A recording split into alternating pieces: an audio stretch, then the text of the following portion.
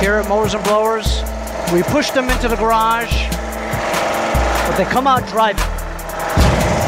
Hey guys, how you doing? It's Henry! I'm Mowers and Blowers! Wow, right? I mean, wow. Doesn't this thing look great? Holy cow. I feel like I'm in Afghanistan. You know what I mean?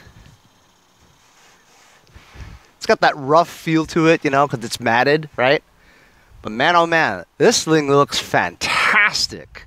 I should have done this a long time ago. What a really cool project, you know? I gotta admit, this one's really interesting, you know? Great job to all of you who contributed to the project. Your input, your ideas, and also thanks for chipping in for the paint. Really helps me out, and you know, you're all a big part of this now. I'm going to put your names.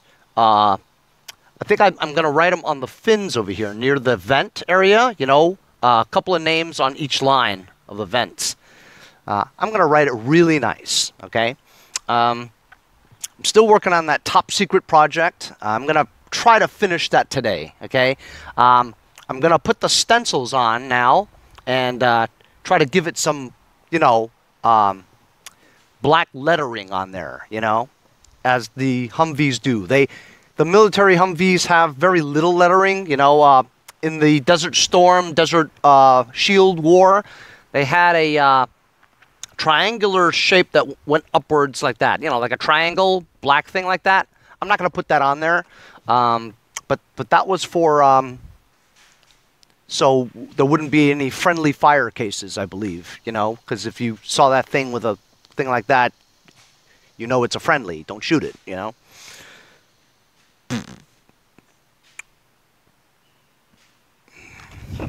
I forgot to put that thing on. Got to put this back on, and I have to.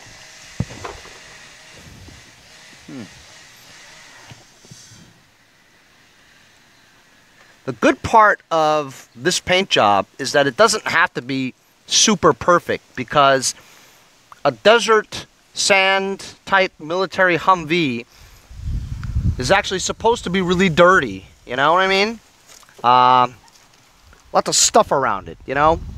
Like, I even thought about taking some brown paint and some black paint and just doing some overspray here and there so it looks dusty and dirty like it was just in a war, you know?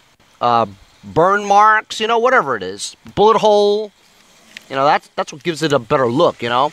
As you saw that I also painstakingly masked off the stickers. I know, but, you know, these stickers were okay. If the decals were okay, I tried to save them, so I spent some time and masked them so that the stickers would still be there, you know? So it kind of looks original, you know? So I like this area here. It almost seems like I missed this curve here. Has a little bit of this darkness over here. But you know what? That's good. You know, you want handprints on it, you know? You don't want it to be, you know, like brand new. You want it to look like it's, you know, been through something, you know?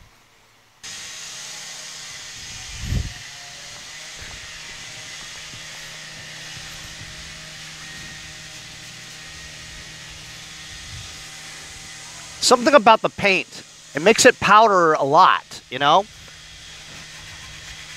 Like, I just painted this last night,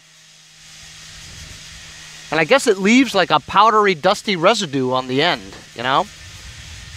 It probably needs to be watered down or something like that, but you see how that is? I'm gonna have to wipe this down before I put the stencil on. Or maybe I won't. Like I said, it's gotta be dirty looking, you know? This thing really came out good, didn't it? Anyway, so I'm going to get to work on setting up the stencils so I can put some lettering on here and put that control panel back on. So it looks like this is going to take a lot of time, actually, the way I'm looking at the stencils. I just found the letters that I want to use to poke out the middle, right?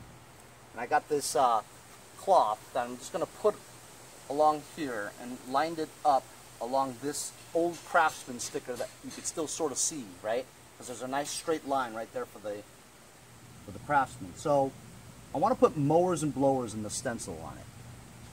So if you look at the spacing between the M and the O, right? I mean, I couldn't stick it together, right? The whole mowers and blowers, stick it together and just tape it along here and then just go over it with spray paint, right? I can't do that because it's not going to fit. Look at the spacing in between it. You got like half an inch here, a little bit more than a half inch there, so if I did that, it wouldn't be good. So I honestly, I think I have to do this with my finger, hold it, spray it, wait for it to sort of dry, because when you put this on to match it up, go again, you keep doing that for the whole words, mowers and blowers. It'd be a lot, you know what I mean? And on the other side too. So, that's a lot. I better get cracking then, huh?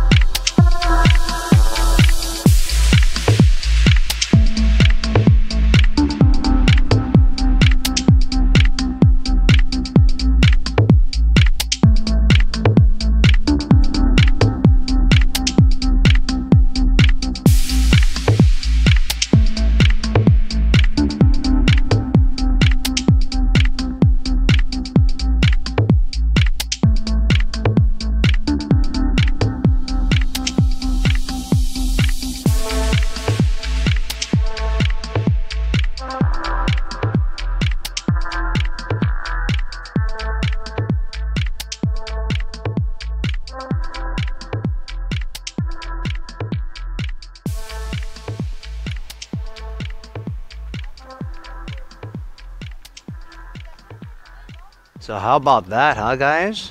Doesn't that look great? There's a few areas there where I just accidentally touched black paint and then I touched it to try to clean it and I smeared it. But you know what? Like I said before, it has to look a little dirty to look like it's been used, you know what I mean? So I'm just gonna leave it the way it is.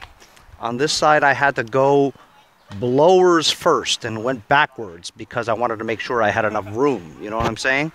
If I started over here, I wasn't sure of the spacing of the letters, and maybe I'd end up with just blower over there and I couldn't fit the S on the hood, you know? So you had to go backwards to make sure you had enough room. It was a lot of work, a lot of trouble, you know? In the back, I just did MNB USA. That's pretty cool, huh? Really cool. So, I'm going to start writing the names on the hood. And I've decided I'm just going to write it right there. Two names, two names, two names, all the way down. Just like that. Shout out to my friend Nick from Medford over at Dock Builders 1556. Go check him out on Instagram. Tell him Henry sent you. Also, shout out to Kaiser's Small Engine Repair. He is a new YouTuber, just started YouTubing, and just thought I'd shout him out and see if you guys could go over there and give him a subscribe. He's just starting out. I'd like to help out as many people as possible, and he looks like he wants to do some good work. So here we go, fellas. All set. Thanks again to the subscribers. Tom Schreck, Bill Martini, Jason Stevens, Kim Nesvig, Roger McDonald, Derek Waters, June Foster, Ronaldo Robinson, Dwayne Covey, Frank Schenk Jr., John Pruss, Andy Colby. Thank you to all the subscribers who donated to the paint job. Many thanks, fellas. Now that the bulk of this tractor is finally finished, I'm going to get to work on my top secret project, and I'm not telling you.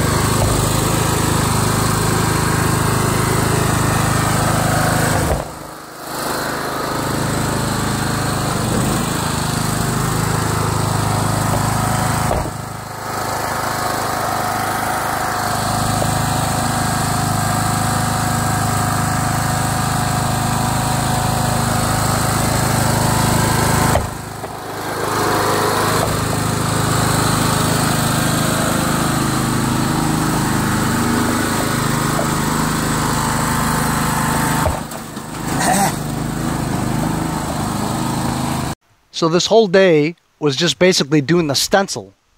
It really took a long time, you know, one letter at a time, and I had to pretty much mask off each letter as I'm putting it on. At the same time, kind of waiting in between so it could dry a little bit, because when you mask off the letter that you just put on, it's going to smudge, you know. Anyway, so as you saw, my friend Andy from Jericho came by and brought his kids over to sleep over. And he decided to take a ride on my, I don't even know what to call it. Are we calling this Franken Tractor 2 Desert Sand Humvee? All right, okay. Yeah. So he decided to take my Franken Tractor 2 Desert Sand Humvee out for a spin. And he had a good time. He's like, dude, you gotta do a pulley swap on this, make it go faster. And I'm like, yeah, that's in the plans. I spent the rest of the afternoon working on my secret project. It's taken longer than I thought. You just got to get it right. You know, I wanted to do the things that I needed to do. But I should be able to debut it in tomorrow's episode. Thanks a lot for joining me on today's episode. We'll see you next time on Mowers and Blowers. Since it's a hauler, I got to put on a hitch. Got a good hitch here. Been saving this for a interesting project, which this definitely is.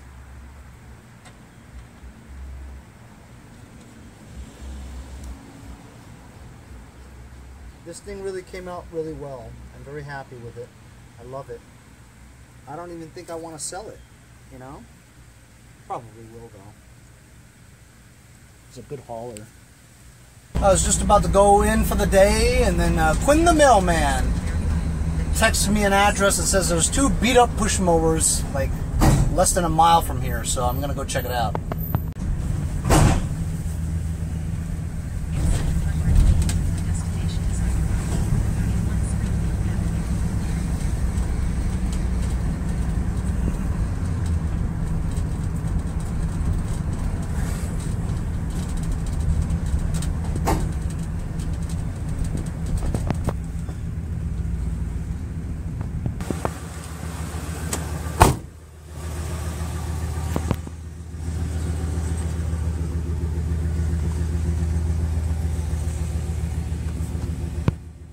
Tecumseh with a bagger and a Quantum.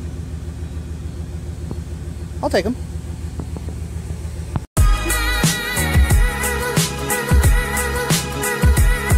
Because the UPS guy screwed this up. I'm going to see you next time on Mowers and Blowers. It's Henry!